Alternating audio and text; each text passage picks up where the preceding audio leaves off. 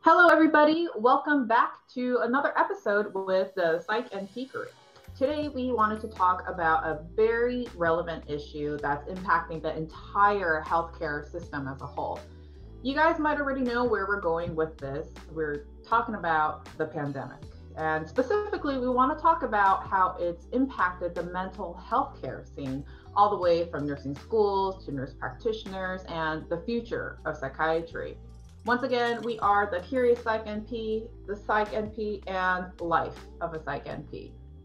And to start it off, I wanted to kind of just talk about the current barriers and struggles that we have in the mental health world right now, well, actually in the healthcare in general. So I wrote a course last year talking about how mental health has been impacted due to recent events. And what I found was pretty interesting, guys. And I don't know if you guys might be able to relate to some of this, but I found that healthcare workers definitely are one of the higher risk groups for developing mental health issues as a result of everything going on, which is, it makes sense, right? Because they're being exposed to it more and more.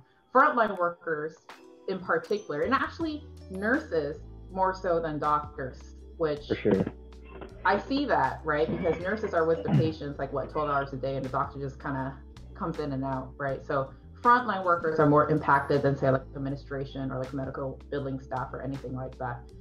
Something I found really interesting while I was doing my research was this concept of moral injury. Have you guys ever heard of it before? Briefly. Can you explain? Yeah. So for those of you guys who might not know, so moral injury is actually a concept that comes from the military.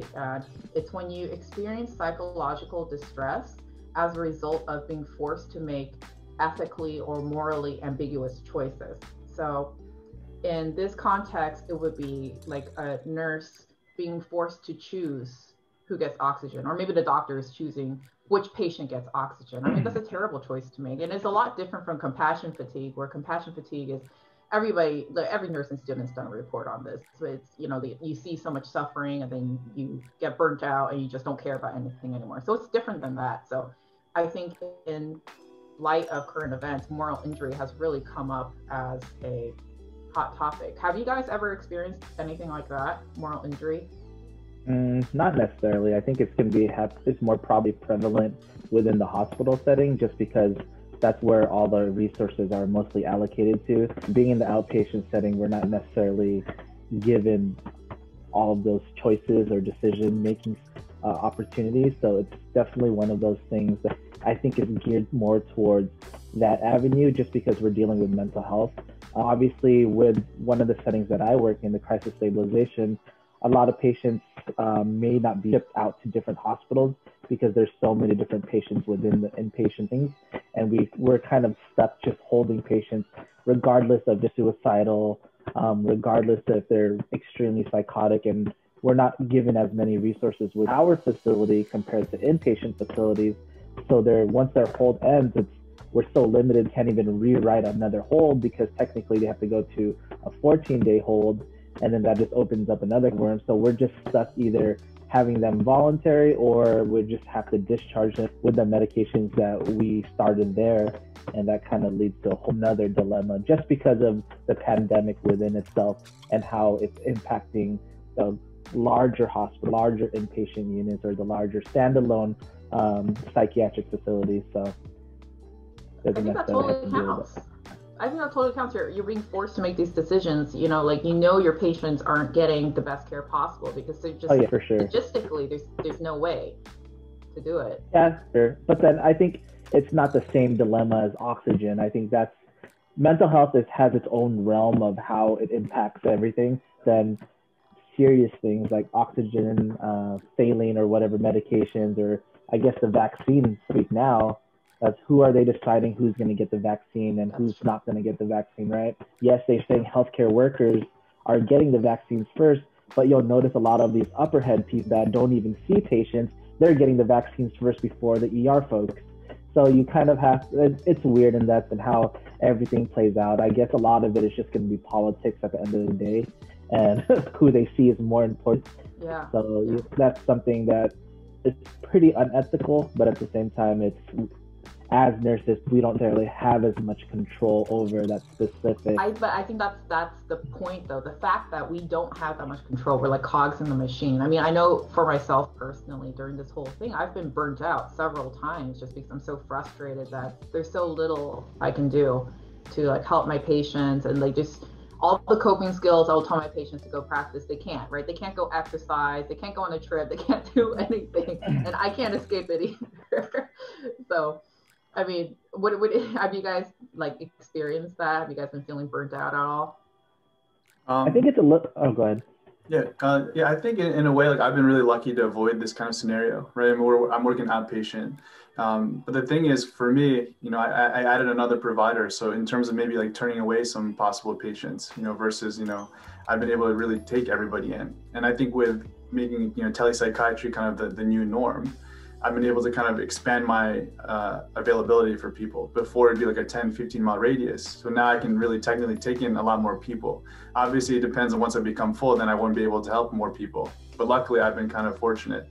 But in a way, like what you were saying, Joyce, it definitely impacts a lot of things. I mean, self-care, coping skills. I mean, these are all, everyone's really, getting the brunt of it right now. And obviously right now, hopefully there's like some silver lining and it's, finally starting to get a little bit better. But right now, it still doesn't seem that way. Would you say that you've seen an influx of patients that were once stable and now unstable? Oh yeah, I would. I mean, there are some people that they, I guess, in terms of they like to be by themselves. They get to spend time with family. I definitely remember at the beginning when COVID really started. That was at the beginning of the pandemic, and people were saying, "Oh, I get to spend more time with my family. I get to spend." But then I've also seen the negatives now, and I think now it's like, "Oh, I'm stuck with this person every day. My kids are not going to school, and it's impacting them significantly." Or they can't do the same things like going out to the restaurants. We're social people, right? So people can't do the things that they used to love. And right now it's wintertime here in Maryland, so people are just stuck in the house even more. But what about you, Joyce? Have you seen anything? Oh my gosh, yeah, absolutely. So I work a lot with a severely mentally ill population, and it was just so frustrating because like just as soon as we were making progress in the treatment, COVID hit, right? And then it just set everything back, and everybody's so much more psychotic. Everybody, the mood swings, agitation, all those maladaptive coping behaviors. It's just went back to square one, and even like negative one for some people. So that was really frustrating. Something I've also realized, and I think there's some recent articles on this, is how much it's been impacting the children and adolescents who are in school, right? Because all of a sudden you're going from in-person school to completely remote learning or a hybrid of both. And I don't know about you guys, but I do not do well with online learning. I like just words on the screen. I can't do it. And so now these kids are anxiety, depression, they need that social connection with people, right? If we're talking about like Erickson's stages, of what is it called? Erickson's Stage of development. Yeah. Theory of development or whatever, right? The adolescence is what, like independence versus like role something, but basically they need a lot of social connection. It's part of their growth, and they're not getting any of that. So you're getting a lot of missing assignments. People who used to be straight A students are now failing all their courses. Like I have so many more people coming to my office asking to be put on like ADHD medication because they've just never had to deal with this kind of environment before. Right. And go ahead. Go ahead. You're good. So I feel like it kind of puts us in a pit because it's like, we want to be able to help children thrive, but at the same time, don't want to wrongly diagnose someone with ADHD. But at the same time, it's like, what else can we do in order for them to enhance kind of their grades or do something in the meantime, whether it's temporary or long-term, if we're going to be putting someone on medications and then you come up with all these risks and then you have to go through the risk benefits, see what the alternatives are, and then you can recommend alternatives such as like biofeedback, such as going to therapy, but at the same time it's like, oh, I'm just going to end up doing Zoom again for my therapy sessions, and then it just kind of goes all it's the same thing. It's just like a circle. It's like you're just going to end up back, and then now you're just going to end up having to do more because you have to do schoolwork, you have to do your homework, you have to go to therapy now through Zoom, and that's kind of, it's just forever revolving door, and you're just not going to want to do it. And even if you do supplement medications within it, how can we really tell if it's going to work or not? Because everyone metabolizes medications differently. There's side effects involved with medications, and it's really tough to tell. And unfortunately, we're kind of in a situation where we're getting way more patients than we need to. So instead of these month-long visits, or every month visits, it's going to every 2-month visits or every month visits. And then parents can't necessarily even tell themselves because they're probably dealing with burnout and self-care issues. So now they're having they're irritable, anxious, or whatever they may be. And then it's crazy. That's pretty much what it is. Yeah, I mean, it's definitely a slippery slope, right? You talked about how it affects the children and adolescents, and then it affects their parents in a way, right? Most likely everyone's working. And then now they have to play the role of teacher. Obviously the teachers are still teaching, but then, they have to make sure that their kids know how to set up the Zoom or however to use their homework or however to do the time management. So everything kind of just plays a role. Like you said, it's that circle, it impacts everybody. And that's just from the education side. And then, again, we talk about self-care and we talk about, the home is supposed to be a place where you relax. Well, now, now home is school, now home is work. Where do you kind of, separate home from, being able to relax and enjoy things? And how do you kind of set your boundaries? It's pretty difficult in that sense. I think it's just the pandemic in general kind of causing issues, not only for children, adults, but I think more so even in our profession, right? Nursing school. I think that's the biggest thing, is where we learn everything as a hands-on. We learn all of our skills, put an IV, how to do a Foley, how to be able to make a bed, how to be able to change someone, give someone a bed bath, things like that. We actually have to go in person and learn all of these skills. Now it's nursing school, is everything's through Zoom. I have a few patients that I'm treating that are going through nursing school and they're doing their clinicals through Zoom. How are you really learn all of these things? And then it just brings up the topic and how is it going to impact the future of healthcare, especially when nurses are the COVID or the pandemic nurses are learning all of their skills. You're not going to learn how to put an IV. You're not going to all of these essential skills that we have to know. It's our bread and butter when coming out of nursing school. And now they're just graduating them because they passed all of their classes. The visual inspection on how to verbalize how to do something. But there's a difference, in my opinion, there's a difference between verbalize something, how a skill is done, as opposed to doing it. You can read online how to swim. You can read all these articles on how to swim and verbalize, I need to move my arm, kick my feet, do all of these things. But if you in a real situation, is that really going to help you? Maybe it might for a little bit, but long term, you have to physically do it over and over again, I think, to be impactful. And I think starting to affect nurse practitioner schools also, because us going to clinicals is kind of where we get to observe, we get to shadow, see patients, talk to patients, and do all of those things that make us better practitioners. And that's kind of where we're starting to struggle, because a lot of these things are happening through Zoom. So you're not necessarily learning how to do aims. You're not necessarily learning how to look at certain behaviors, because all you can see is their shoulders up for the patients. And if some settings you don't even see the patients, you're just talking to them on the phone. And it's I feel like it's gonna definitely screw up a lot of things in the future. Obviously book-wise, maybe they'll be good, but actual skill-wise, I think it's gonna be a lot different. What do you guys think?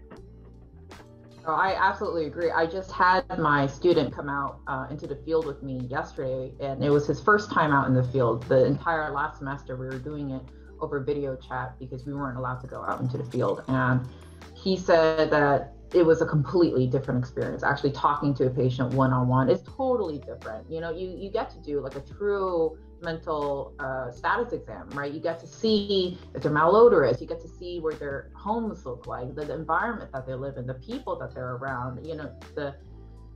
It's totally different. Just building that rapport over somebody over a screen versus in person, I think is totally different. I know they say that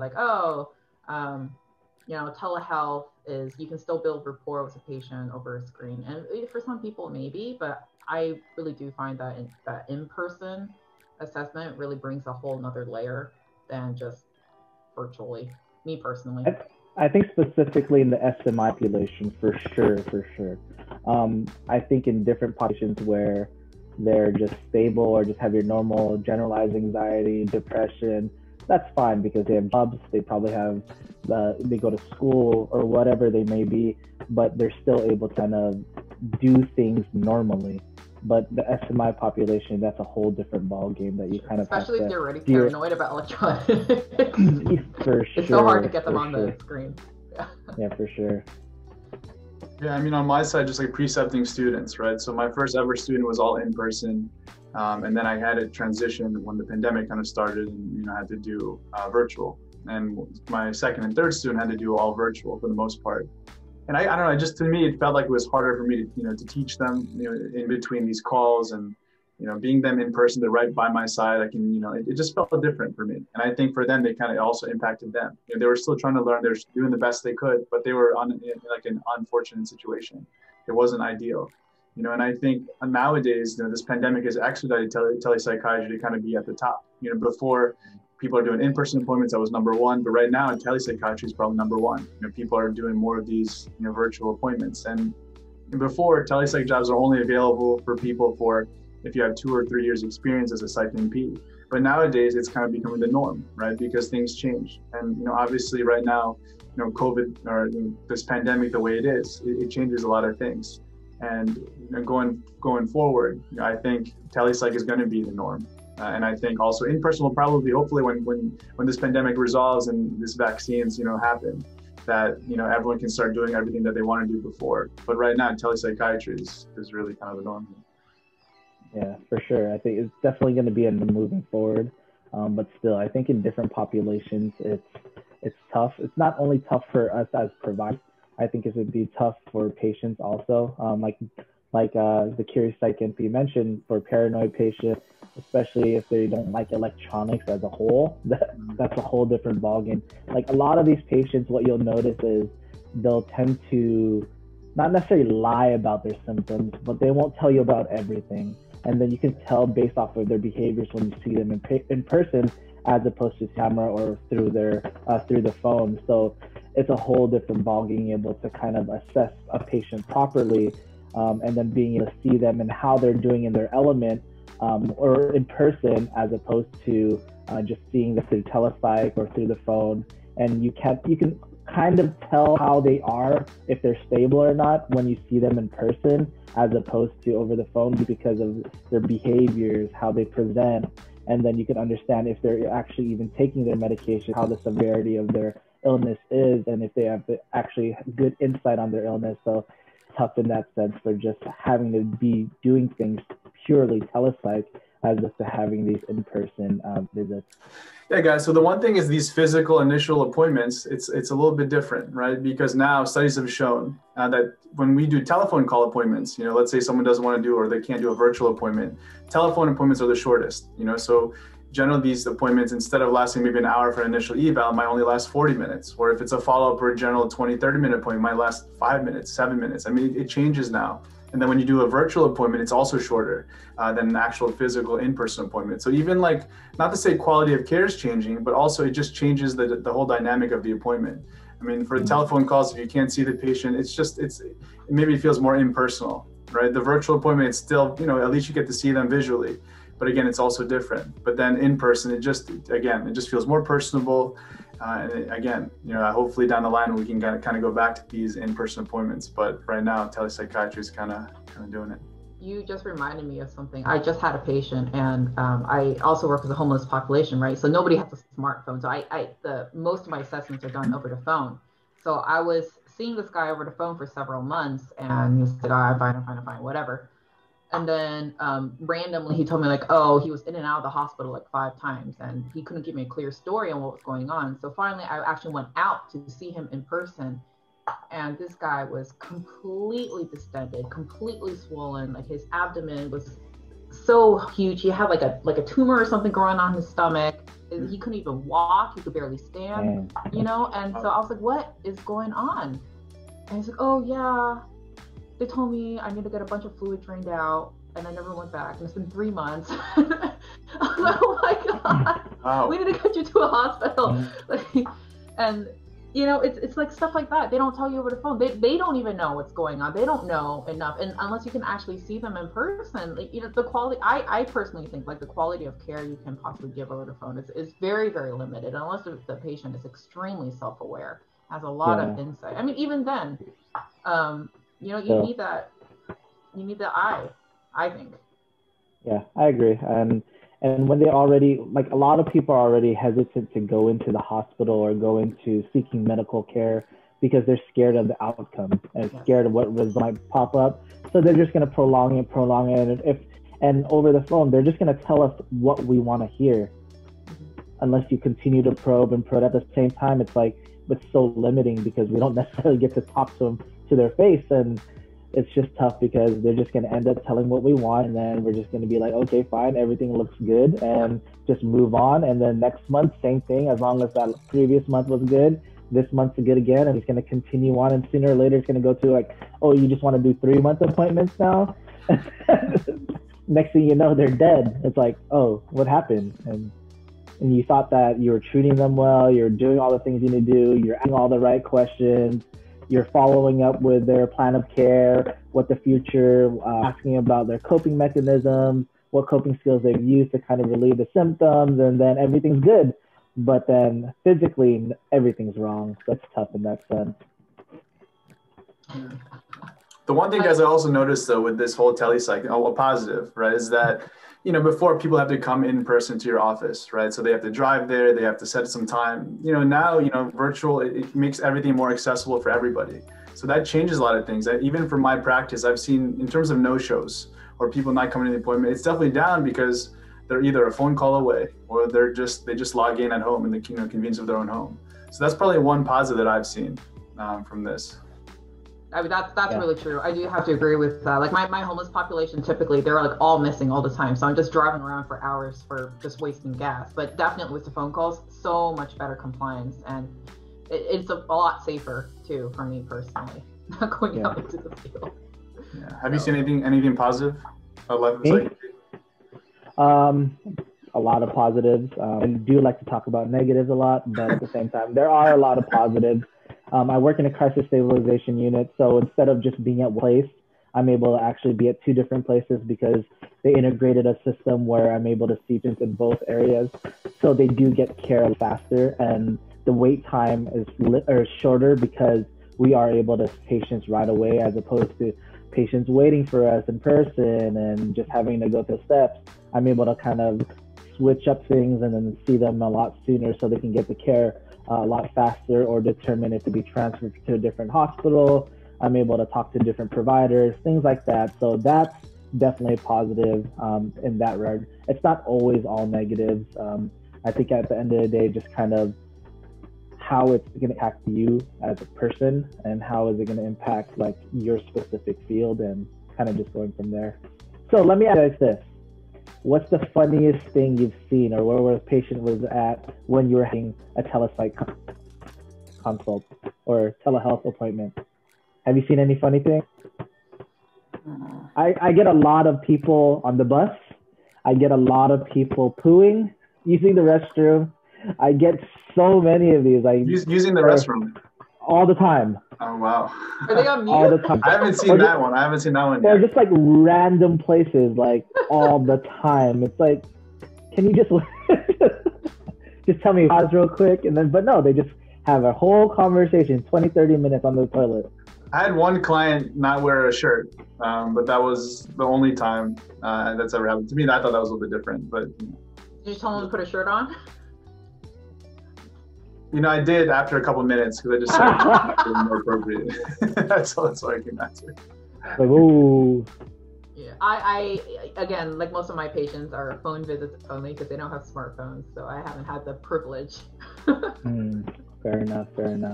So how do you think this is what do you see the future as? Like, how long do you think this is gonna be happening for? Do you feel like it's gonna be less than 5 years, or you think it's gonna be the actual future of psychiatry or mental health? Yeah, I think it's going to be kind of a place. You know, I don't think it's going to be the whole future, but I definitely feel like it's going to have its place now, where it's like you have the options, and I guess increases more flexibility for people, whether it is telephone calls. But then the problem also is like, will insurances reimburse these things? Because the big issue right now they're, you know, with this pandemic, they're reimbursing telepsych appointments, telephone appointments, but it's kind of at their discretion. You know, obviously if you do cash pay and you take cash, well then I guess it won't really matter. But you know, the insurances are kind of dictating, you know, if they're going to allow it or not. So do you feel like ultimately, unfortunately, that's what it's going to boil down to, is insurance going to pay for it? reimbursement? I think with everything, reimbursement. But yeah, But I think they'll renew it. I mean, they should. I mean, that would be. They should. Yeah, no, it yeah, improves for compliance sure. so much. So many more people are able to get care. So even if it's not like the best, care that you would get from in person, at least they're getting something. Yeah. Yeah, especially outpatient. At least they can kind of deal with it in that sense, outpatient wise. Yeah, for sure. But do you get scared prescribing certain medications because you're not able to see a person? Because you know how like when we normally have a patient come into the office, we weigh them, we do their blood pressure depending on what medications they're on, especially new patients, and get their height, and especially for adolescents and during. But now it's really hard for us to do that. A lot of it is just like, oh, like how much do you weigh? How tall are you? And then a lot of people lie to you because they don't want to tell you how heavy they are. And especially when it comes to like antipsychotics and game, things like that. Do you guys get, or like ADHD medication, stimulants, you have to check blood pressure and pulse and whatnot. Do you like, you're more hesitant to prescribe certain ones because you don't have those different tools to use in front of you to get the vitals? Yeah, I mean, I'm definitely more apprehensive in terms of like controlled substances. Even before, I'm pretty apprehensive just in general, even in-person appointments. But I'm definitely more cautious. I know these, the Ryan Hyde Act, however you say it. How do you say it? Ryan I don't know how to say it. Oh, okay, whatever it is. Yeah. What is it, Joyce? How do you say it? I don't know. Don't ask me. I said it wrong the whole time. I think. My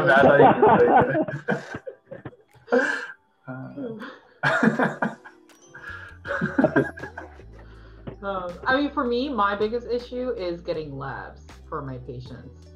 Because I have so many people, just even before this, it was really hard to get labs, but now with everything, it's impossible. Yeah, getting labs is hard, for sure. Getting blood pressures, EKGs,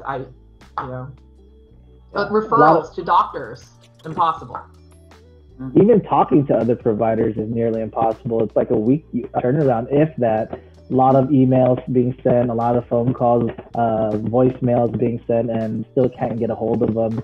And it's like you just end up having to kind of do things out of the whim sometimes. But labs, it's like, oh, I know you got your lab done last week, but I'm not able to get a hold of them. Let's just redo your labs. And then they get upset because they already did their labs. They're not able to pay for it, or blah, blah, blah. So they don't want to be exposed. Yeah. It's tough world out there. Very tough life. I wanted to go back to something you said earlier at Life of Psych NP. You were talking about nursing schools and nursing students. I wanted to also mention that there's an additional challenge for these new grads in that the hospital systems aren't hiring new grads. They only want experienced nurses because they're already so short-staffed. They don't have the time or resources to train all these new grads. So I think new grads are in a really, really difficult position right now, and I really, really sympathize with them. I have a lot of former students asking me, like, what can I do to get my name out there so I can get a job? And all I can say is, just network, I guess, because a lot of these places aren't even posting listings anywhere, right?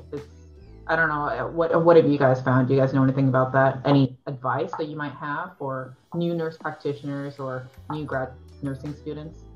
I definitely see the influx of how many people are applying, right? So I did that job posting.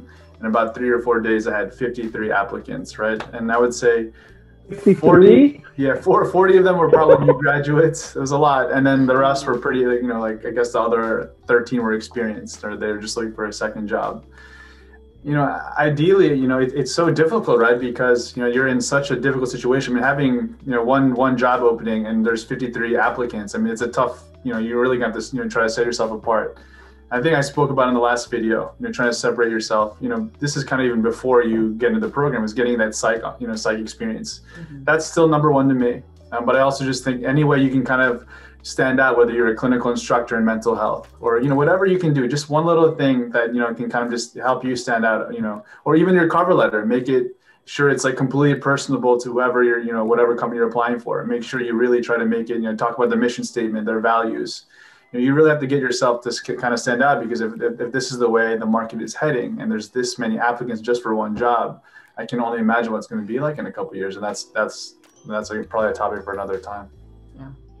Another thing that you can do is, like, for the supportive staff, like, obviously within the hospital, that's kind of who you rely on, whether it's CNAs, MAs.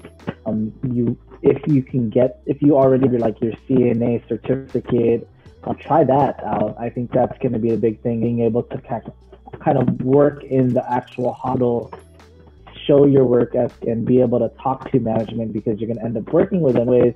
So just show what you got, and you can then transition from there. And just applying everywhere. At the end of the day, applying everywhere. Numbers game. It's always going to be. It's either a numbers game or Yeah. Reach out to every single person who you know, because there's a lot of nurses out there. Someone knows someone that can get you the job. So just reach out to everyone. Yeah, and keep your resume current too. I mean, if somebody asks you for a resume, you better have that stuff like ready to email to them right away, because oftentimes that job is not going to stay there for long. So if they're asking for a resume, give it to them. Ask me to like refer her to some people, and I just so happen to know the manager of a inpatient psych unit, and so I was like, okay, send me your resume right now. And she's like, okay, I will. And nothing. So that's it. These jobs are in so high demand, like they can't hold it. Exactly. So you gotta be prepared for any opportunity. Yeah, I agree. I think it's tough for nurses too, because they're seeing how the current state is, and they don't want to be nurses anymore. There's a lot of those people that are apprehensive of actually even wanting to work as a nurse, because they want to just be thrown out there, and you're not necessarily even learning proper skills that you're going to learn on your knee. So if you're a med surg nurse on a medical or a surgical floor, is like, are you really going to be dealing with surgeries, or are you just going to be dealing with COVID or the pandemic? You know what I mean? It's like a lot of these nurses just don't be exposed if they have little ones, if they have elder parents, and they go into nursing because you're kind of sold this dream that you're going to be helping people with so many different variety of disorders, but now you're just focused on one and kind of keeping the person alive, and maybe even overwhelmed with more patients than you could handle, especially as a new grad, and they just be in that situation, so they look elsewhere. I've heard a few nurses that tell that, like, through DMs, be like, oh, I don't even want to be a nurse anymore. I just want to go somewhere else where I can just have a normal 9 to 5. I can work from home and not expose everyone else, because it's not worth it at the end of the day. Before you guys became Psych NPs, did you guys feel like you were starting to get burnt out being a registered nurse, or did you feel like, or were you still, happy or content? I liked it a lot. I was in the ER, and then I was in psych, obviously. The ER was always changing, so I'd be dealing with a multitude of different diagnoses, disorders. So I wasn't burnt out at all. Like, I was kind of sad actually leaving to Psych NP. Like, I wanted to stay a couple days as a friend, but I knew time-wise and compensation-wise, it didn't even make sense to me, because I worked for county, so I didn't even get paid anything as an RN. And then going up to being an NP is just like pretty different. So that's why I was like, I'd rather use my time wisely, especially with my kids, and I'd rather spend that time with them instead of working night shift also.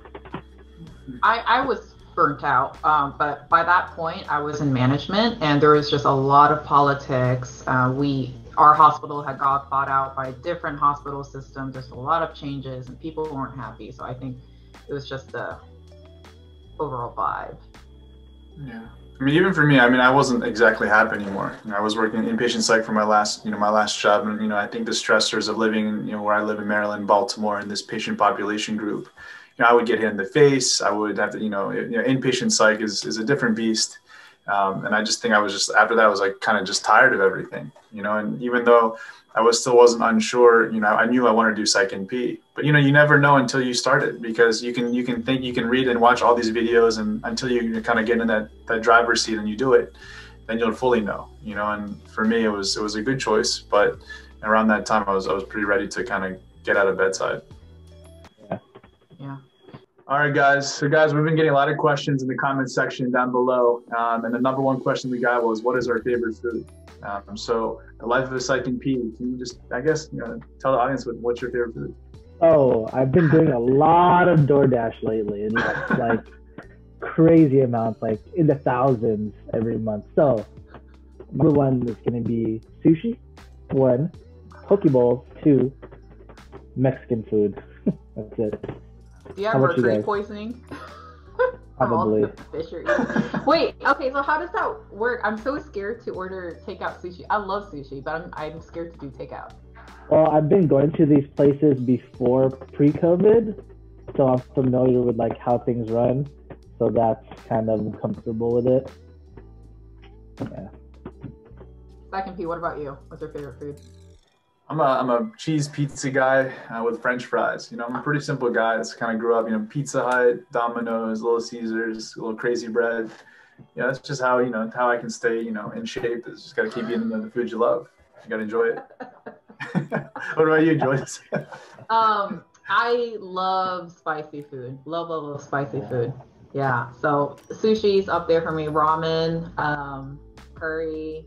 What else do I like? Yeah. Anything spicy. Anything spicy. Nice. I'm probably gonna die early. I'm gonna get like stomach ulcers. Sure. And die. All right, guys. So, guys, on the comments below, make sure you tell us what kind of topic we want you want us to speak about, and we're gonna look and we'll kind of discern which one we want to do for the next video. What is your favorite food? Comment down below. Yeah, give us suggestions. Hey guys, make sure to follow me on Instagram at the Psych NP, on TikTok, as well as YouTube. All right, guys, I'm trying to give you guys more videos. I know I suck at the content, but I'm trying to be like the life of a Psych NP down here. I'm trying to be like the Curious Psych NP over here. It's a tough task, but I'm doing the best I can.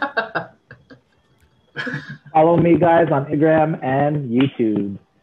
Life of a Psych NP.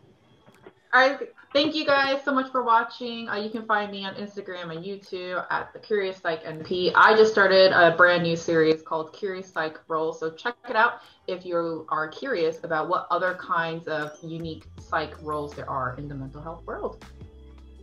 Nice. I'm definitely curious about that. Alrighty, guys. Have a good one.